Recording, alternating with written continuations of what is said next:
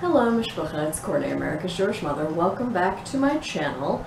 I am here today with a sort of sobering discussion on International Holocaust Remembrance Day about the misuse of the Holocaust in imaginative works, such as Sylvia Plath's collection of poetry, Ariel.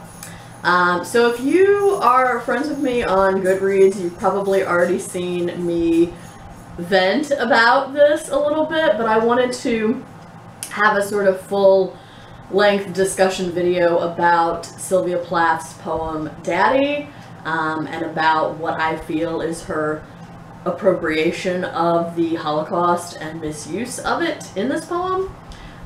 So I will leave a link to the full text of the poem of Daddy down below if you want to follow along, but I am going to start by actually reading the entire poem, and just as a sort of content warning, there is at least one curse word in this poem, and there's also an ethnic slur. So okay, I'm going to read the whole poem and then we will talk about it. Daddy. You do not do anymore, black shoe, in which I have lived like a foot for 30 years, poor and white, barely daring to breathe or achoo. Daddy, I have had to kill you. You died before I had time. Marble heavy, a bag full of God, ghastly statue with one gray toe, big as a Frisco seal. And a head in the freakish Atlantic where it pours bean green over blue, in the waters off beautiful Nauset. I used to pray to recover you. Ach, du. In the German tongue, in the Polish town, scraped flat by the roller of wars, wars, wars. But the name of the town is common. My Polack friend says there are a dozen or two. So I never could tell where you put your foot, your root. I never could talk to you. The tongue stuck in my jaw. It stuck in a barbed wire snare. Ich. I could hardly speak. I thought every German was you, and the language of scene, an engine, chuffing me off like a Jew to Dachau, Auschwitz, Belsen. I began to talk like a Jew. I think I may well be a Jew. The snows of the Tyrol, the clear beer of Vienna are not very pure or true.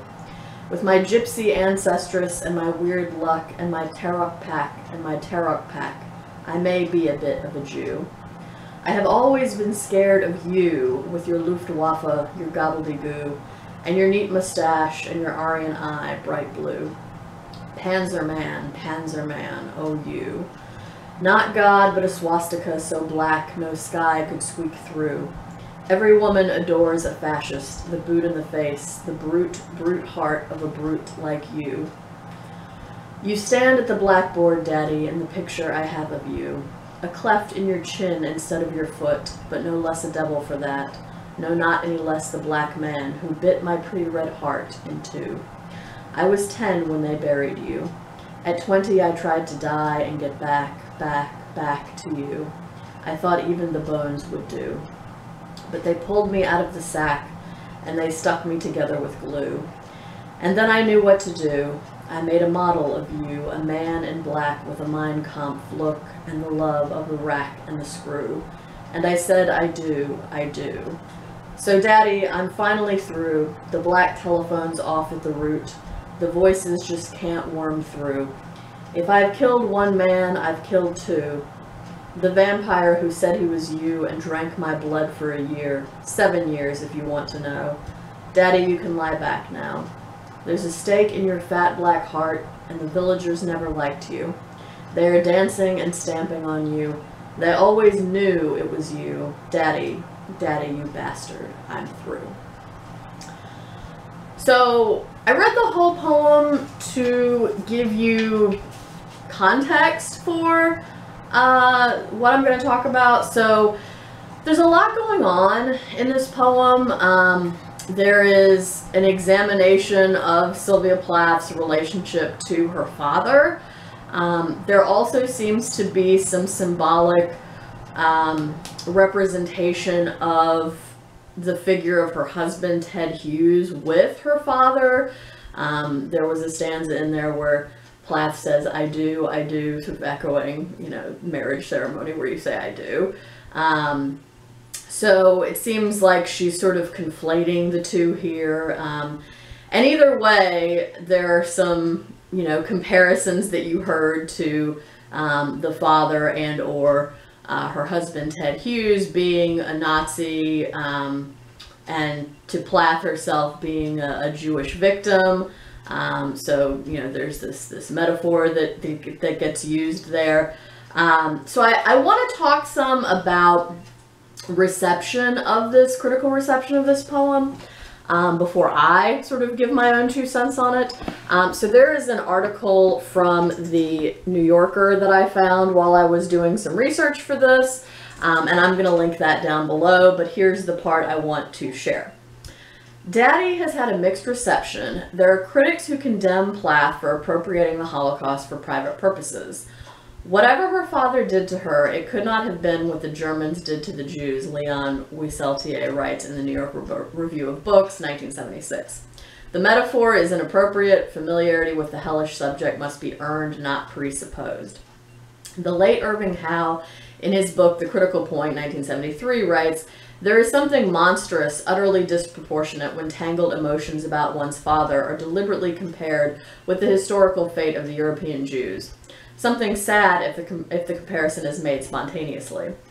Chametzky writes in his book The Government of the Tongue, 1989, a poem like Daddy, however brilliant a tour de force it can be acknowledged to be, and however its violence and vindictiveness can be understood or excused in light of the poet's parental and marital relations, remains nevertheless so entangled in biographical circumstances and rampages so permissively in the history of other people's sorrows that it simply overdraws its fights to our sympathy. So basically all 3 of those men who were just quoted, right, are talking about the sort of misuse of the Holocaust here. And it's a misuse because Sylvia Plath herself was not Jewish. She did not have anyone Jewish in her family. There was no one connected to her who perished in the Holocaust. And she references not only Jews, but also the Roma people, and also Polish people who were also sometimes sent to death camps, regardless of whether they were Jewish or not. So I'm gonna go on in this New Yorker article. On the other side, George Steiner honors Plath for her active identification of total communion with those tortured and massacred.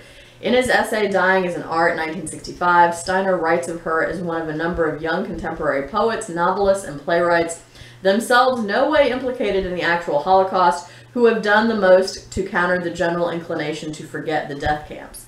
He calls Daddy one of the very few poems I know of in any language to come near the last horror. And yet, after saying this, after calling Daddy the Guernica of modern poetry, Steiner is troubled. Something doesn't sit right with him. Are these final poems entirely legitimate, he asks, and then in a turnaround, one that Irving Howe pounces on and sees as devastating to his early comparison with Guernica, asks, in what sense does anyone, himself uninvolved and long after the event, commit a subtle larceny when he invokes and echoes the trappings of Auschwitz and appropriates an enormity of ready emotion to his own private design? 3 years later, writing of Daddy in the Cambridge Review, Steiner is still fretting about the question, what extraterritorial right had Sylvia Plath? She was a child, plump and golden in America, when the trains actually went, to draw on the reserves of animate horror in the ash and the children's shoes. Do any of us have license to locate our personal disasters, raw as these may be, in Auschwitz? So even a critic like George Steiner, who kind of originally praised Plath's use of Holocaust imagery as an act of, you know, total communion and identification with the victims of the death camps, sort of later seemed to backtrack and somewhat recant his earlier statement and be troubled about it the more he thought about it. So that's, again, sort of just an overview of some critical responses to it. Again, I will leave the link to this article from the New Yorker that I just quoted from down below. So in terms of my own kind of take on this, right, I've already said Sylvia Plath didn't have any connection herself to the Holocaust. which is why I feel like even though we didn't necessarily have this language in 1965 when this collection was published, right, today we would probably call this cultural appropriation. I also feel like it is an abuse of the Holocaust. Philosopher Theodor Adorno kind of famously said that there can be no poetry after Auschwitz, and while there's some, debate still over what exactly he meant by that, I feel pretty sure that the use of the Holocaust as a metaphor to describe your own kind of tortured relationship to your father and husband would probably fall under that category. The other thing I wanted to say here is that in doing some research for my dissertation, I read a book by philosopher Richard Bernstein, and I'm not actually sure if Bernstein is still alive or not. If he is, he's probably in his late 80s or early 90s. But Bernstein published a book in 2005 called The Abuse of Evil, which was basically about the sort of corruption of politics and religion in a post 9/11 world. And anyway, so in that book, Bernstein talks about what he calls in the title, the abuse of evil. And so in that book, he says that the new discourse of good and evil lacks nuance, subtlety, and judicious discrimination. Similarly, I think that Plath's use of the Holocaust in this poem, Daddy, lacks nuance, subtlety, and judicious discrimination. So Bernstein goes on in this book, The Abuse of Evil, to say, simply labeling something or some person as evil is not moral inquiry. For all the emotional appeal of this labeling, it obscures and distorts our choices. And again, I agree. And I feel like Sylvia Plath's imaginative identification with the Jewish people, it doesn't do anything except sort of compare her father and or her partner, husband, to Nazis without any sort of critical interrogation of what is meant by that and what are the distinctions between her own private situation and a situation of the Holocaust of, like, insane orders of magnitude greater. And then lastly, the other thing I wanted to say from Bernstein's book is that he says that in The Abuse of Evil, there is a manipulative and sometimes cynical fusing together of widely disparate phenomena into a single reified evil enemy. Saddam Hussein, Osama bin Laden, Palestinian suicide bombers, and Chechen rebels are lumped together as if they were a single evil enemy or part of a single global conspiracy. And again, I would apply that to Plath's poem Daddy, because there is a fusing together of wildly disparate phenomena, right? So you've got the Holocaust on one hand, and just the systematic attempted genocide of an entire people, fused together with whatever evil or mistreatment Plath herself suffered at the hands of her father. And, honestly, I don't really know that much about Plath's relationship with her father. I know for sure her husband, Ted Hughes, was abusive toward her, and I'm not trying to minimize that, but I feel like her use of the Holocaust in this poem minimizes the Holocaust. So that's all I wanted to say about this, again, on International Holocaust Remembrance Day, so this seems appropriate. In terms of poems I would suggest about the Holocaust, I got my Anthology of Jewish American Literature here, so I'm going to recommend two poems, and these are both from Jews who immigrated to the United States, were able to immigrate to the United States in the, in the early part of the 20th century. The first one I'm going to quote from, Kadia Molodowski, was able to immigrate to the United States in 1935 before things got really bad and she couldn't leave anymore. And she wrote a poem in 1945 called God of Mercy. This is translated by Irving Howe, and I'm going to read the first stanza of this. O God of mercy, choose another people. We are tired of death, tired of corpses, we have no more prayers. Choose another people. We have run out of blood for victims. Our houses have been turned into desert. The earth lacks space for tombstones. There are no more lamentations nor songs of woe in the ancient texts. Hi, sorry for the jump cut. I'm having a hard time making it through this Jacob Gladstein poem without crying. So anyway, the second poem I wanted to read is by Jacob Gladstein, who was a pretty prominent figure in the Yiddish literary scene in the United States in the early part of the 20th century. So Gladstein was born in Poland, I believe. Yes. And he immigrated to the United States in the mid-19-teens. But he traveled back and forth to Poland because his family, and especially his mother, still lived there. And he was there as late as 1934. And it says in the little introductory part about him, when in 1934 he returned to Lublin to see his dying mother, Gladstein gained an awareness of the impending tragedy that would lead to the destruction of Jewish European culture. So he published this poem, Without Jews, in 1946, which I will now attempt to get through without crying this time. Without Jews, there will be no Jewish God. If we go away from the world, the light will go out in your poor tent. For ever since Abraham saw you in a cloud, your fire has been on all Jewish faces, your radiance in all Jewish eyes. We have shaped you in our own image. In every country, in every town, a stranger lived with us, the Jewish God. And every shattered Jewish head is God's disgraced, broken bowl, for we were your vessel of light, the living sign of your palpable wonder. Now our dead heads are counted in millions. The stars around you flicker out. The memory of you is dimmed. Your kingdom will soon fade away.